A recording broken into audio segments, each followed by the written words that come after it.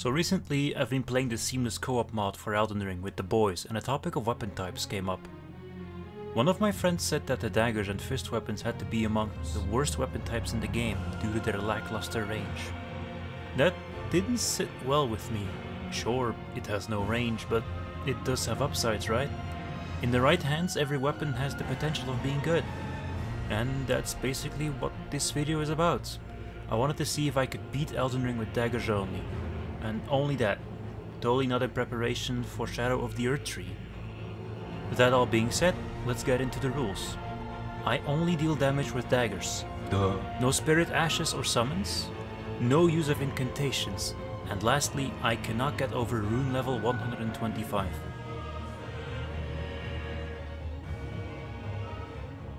For starter class, I took Wretch.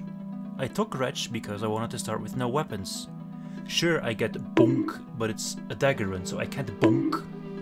The keepsake I took was the Lance Between rune, as I am planning to also get every item in this file. This is the only way to get your hands on it. So, the first order of business is to get my hands on any dagger. And of course, if you think of daggers in Elden Ring, you immediately think of the Reduvia. So, I skedaddled to Negirus. Killed me in 2 hits, and I couldn't really do anything.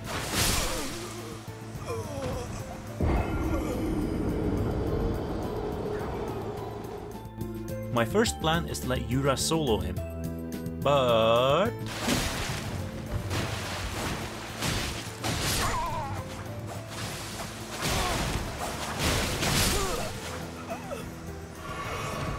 that didn't work out as well as I thought it would. He killed me again, until I figured out that this was a fool's errand. So I had to think of another dagger to get. So I scrolled through the wiki and found the dagger. Like the weapon, not the weapon type. It is available in the round table and is sold by the Twin Maiden Husks for 400 runes. Which led me to another mystery. How do I get runes without killing enemies? Sell some Roa. But my dumbass was farming Godrick soldiers fighting demi-humans.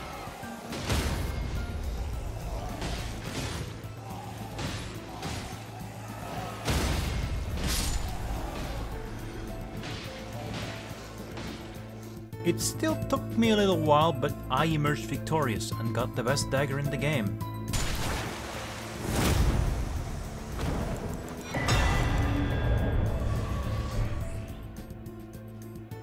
Just what was FromSoft thinking? Put this absolute monster of a dagger this early in the game? I'm not here to question the genius mind of Miyazaki, but to beat Elden Ring with some cutlery. Now that I'm in possession of a couple of... Wait. Wrong castle. Now that I'm in possession of a couple of pointy medals, I farmed some gear until I had a full set of armor, and then went to Stormville Castle, where I proceeded to mop the floor with Morgott.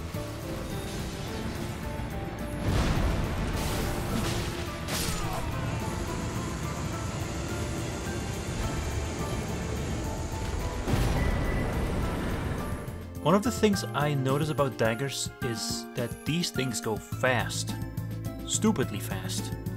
The fight was over before I knew it kinda fast. So yeah, Godrick... I command thee.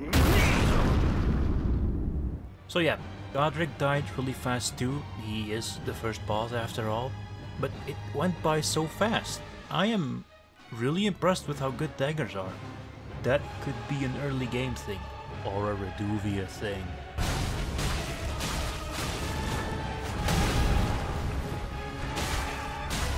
I am the Lord of all that is golden. I later helped Kenneth Height to reclaim his fort so I could get Bloodslash and the left half of the Daggers medallion. Since I am running an arcane build, going for bleed on my second weapon might be the right move at this current moment.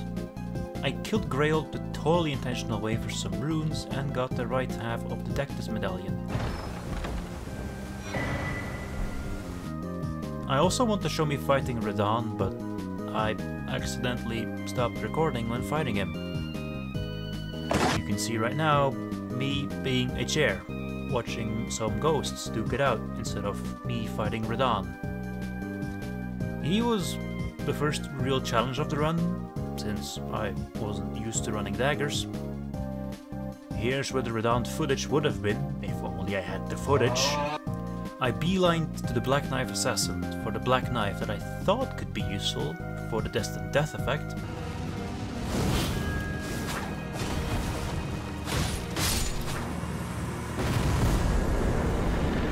But 18 faith is needed, and now I don't want to use it anymore.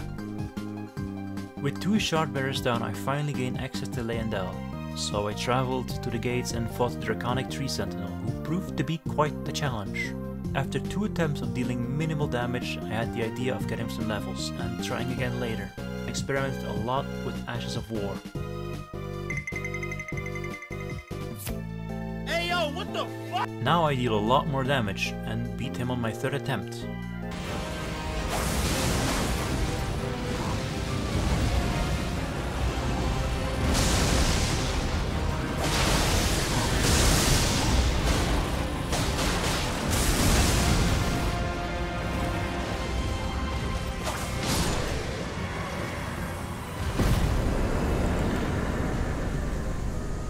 Entering Leyendell, I immediately went for the West Capital Rampart side of Grace. I beat the Gargoyle and made my way to Raya Lucaria. Reason being that I believed I might need to respec into the future. Radabeast is immune to bleed and my build centers around it, so having access to respecking might help me, should my current build not be dealing enough damage against them.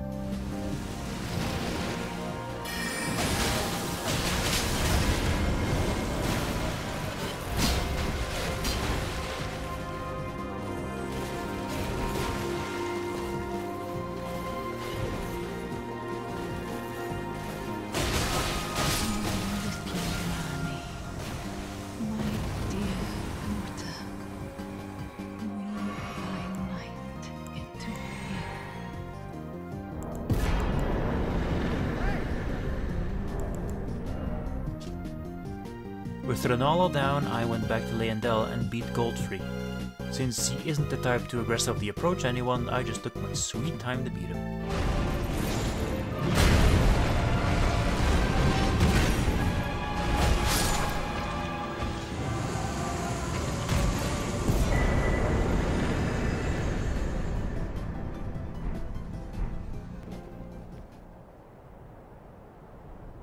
Thy kind are all of a piece.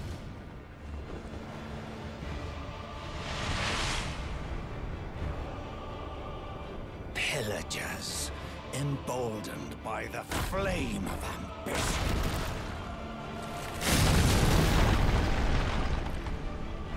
Have it writ upon thy meager grave.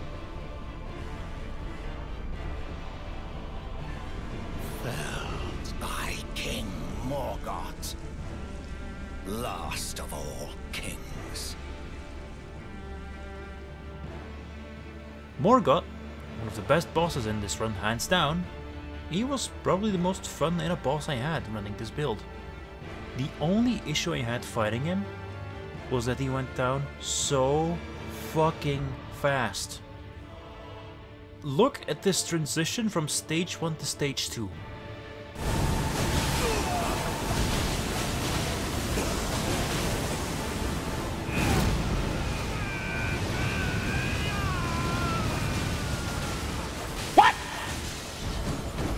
That's a fourth of his health that I took for free. Sure, I could have not done that, but I did.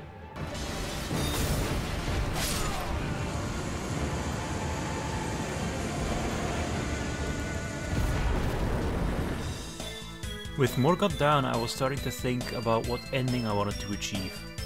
I was really on the fence about doing another Chaos ending, but I settled down for the Age of True Golden Order, because the Noble Gold Mask is a really cool guy and has a way with words. Jokes aside, I was progressing both quest lines, but then this happened.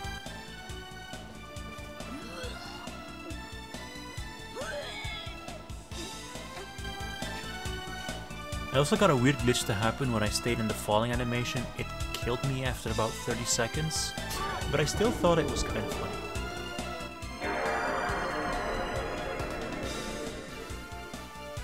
Before beginning with this run, I thought the Fire Giant would have been a huge roadblock in this run. Him being able to roll away, his huge HP pool, and my non-existent range.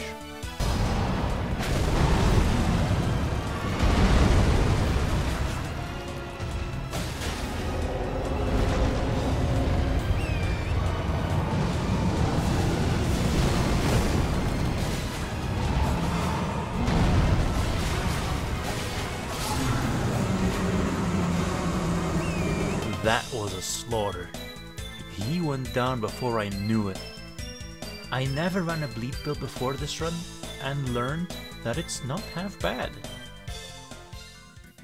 Up next, the crumbling Fire Missoula. Godskin duo went down pretty fast, thanks to them being very sleepy boys.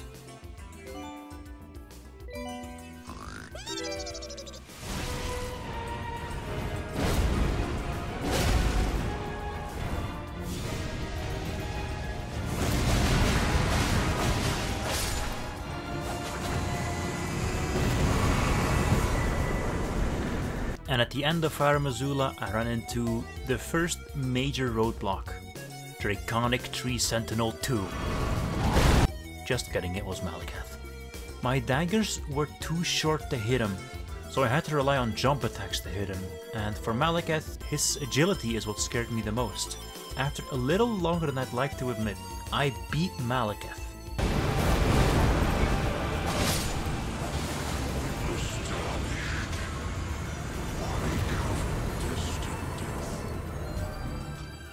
With Malekith's defeat, I burnt the Earth Tree, turned the beautiful capital of Leyendell to the Ashen capital. I also finished up the Noble Goldmask's quest for his Mending Rune of Perfect Order, and his Rip. And now Sir Gideon. Gideon proved to be a pushover, like he usually is. You fought well until now. Reduce your spelling, piece of shit. Gideon proved to be a pushover, like he usually is, and died in my first attempt.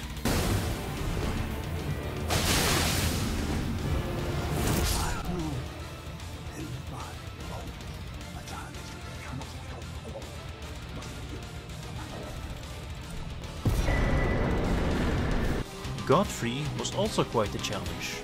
Alas, I. After some time I managed to get into his second stage, and died.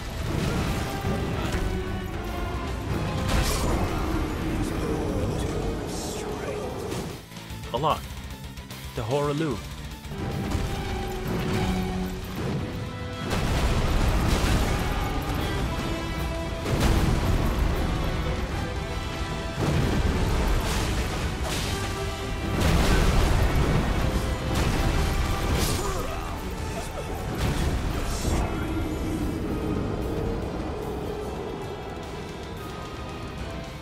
But after a little less time than Malekith, he went down as well.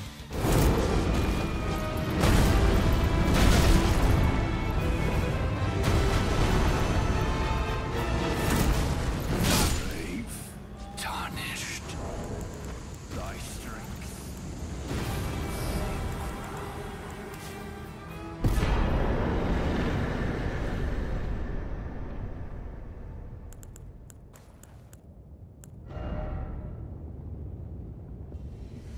I finally made it to the final boss, John Elden Ring. I was the most confident during this fight. I beat Horaloo, so who's John to stop me now? And when it dawned on me, he is immune to bleed. The one thing I relied a little bit too much on during this run. So I went into research mode and learned the following. He is susceptible to freezing, poison, and scarlet rot. Ultimately, I believe that Frostbite might be the better choice for this fight. Armed with this knowledge, I worked a bit on my build and gave my Great Knife the Cold Infusion. That way, I could use Freezing Mist, proc Frostbite, go absolutely apeshit on John Elden Ring, and holy shit, he's at 50% now. Whatever I do, just don't get greedy.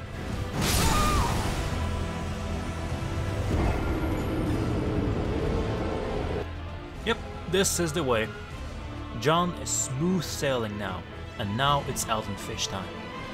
Honestly, I had no complaints about it, except when the damned fish keeps running away from me whenever I tickle it a bit. And a quick little tip for the people struggling with Elden Fish: when you begin its fight, it usually does a fire breath attack. You can just run behind him and deal some quick hits on it. Honestly, Elden Fish wasn't that hard of a fight if you don't count the over 50% of time you're going to spend chasing it, but still.